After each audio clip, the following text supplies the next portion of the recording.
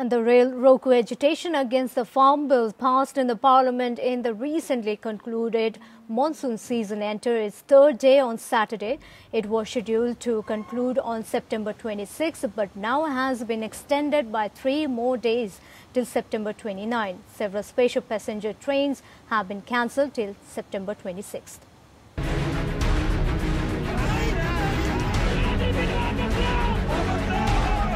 The Roko farmers' agitation job, which was scheduled to conclude on 26th of September, has been extended by 3 more days, informed Shravan Singh Pandhar, State Secretary of Kisan Mazdoor Sangharsh Samiti.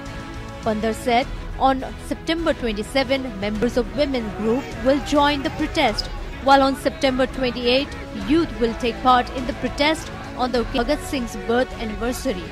He further said, "We will not allow any leaders of political parties to address the farmers at the protest site. Our struggle will continue till recently passed farm bills are not withdrawn."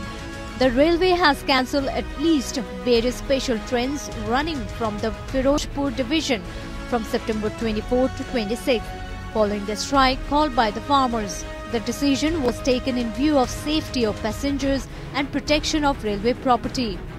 Similar protests against the farm legislation have been witnessed in various parts of the country, including Haryana and Odisha. On September 17, SAD leader and Lok Sabha MP Harsimrat Kaur Badal resigned from the Union Cabinet, displaying her opposition to the 3 bills.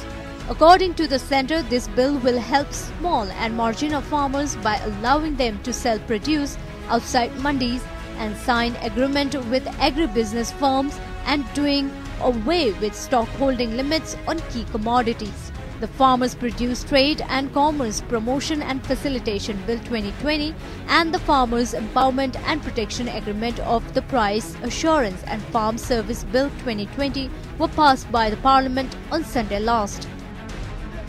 Bureau Report.